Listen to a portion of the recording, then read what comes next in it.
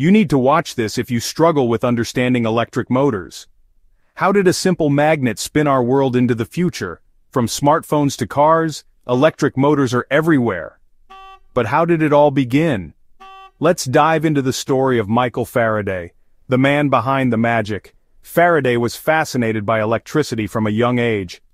With a simple copper disc and an electromagnet, he discovered something extraordinary: electromagnetic induction.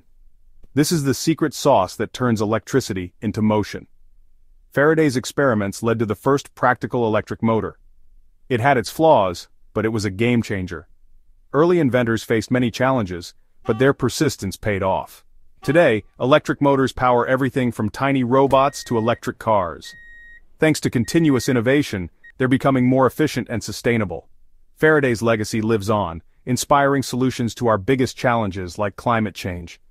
So next time you see something spinning, remember, it all started with a spark of genius.